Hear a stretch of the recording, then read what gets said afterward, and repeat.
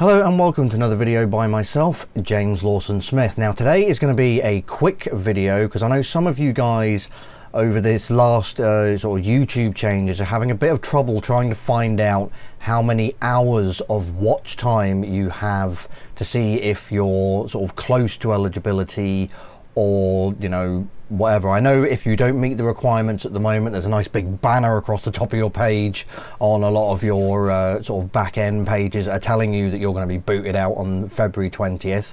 But I'm going to show you how you can switch your watch time analytics from minutes to hours so that you can better know how many hours you currently have.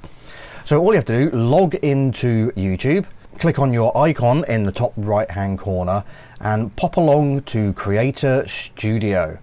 Now this will take you to your back end where it tells you all of your statistics and everything, and as you know, if you're looking at this, then you've probably got this same banner that I've got along the top. Yes, I am being booted out of the YouTube partnership program as well.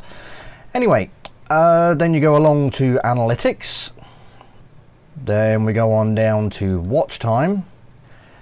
The default view is watch time by minutes.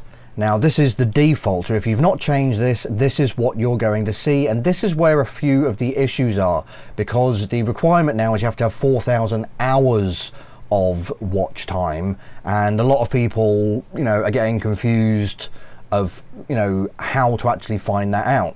So what you can do is click up on this little cog, which is the default settings.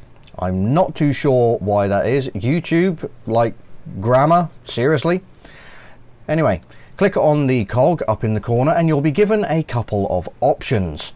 Now you've got currency, time period. Now this is the standard sort of first view, so as soon as you go in, that's what it's going to show you. So in here you can have it, any of the normal settings that you have within there. I'm going to leave that on the last 28 days because I'm going to show you how to get the last 12 months as well in this video.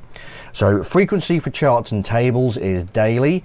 So that's basically, you want it to show you per day what you've earned or how many views or whatever. I'm going to leave that as daily. And the one you're interested in is unit for measuring watch time.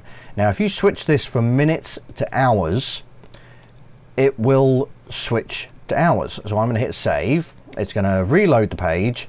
And there we go. In the past 28 days, I've had 70 hours of watch time.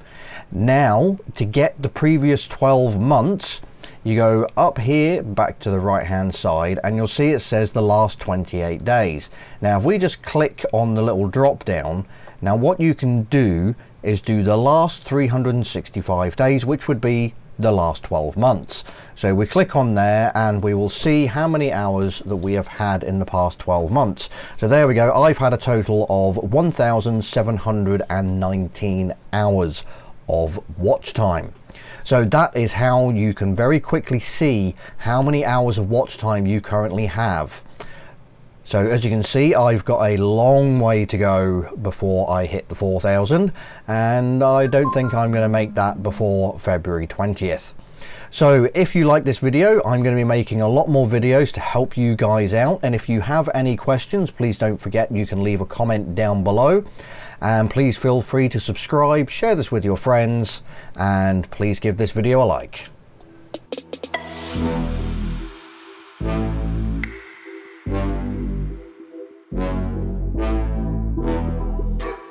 Thank you.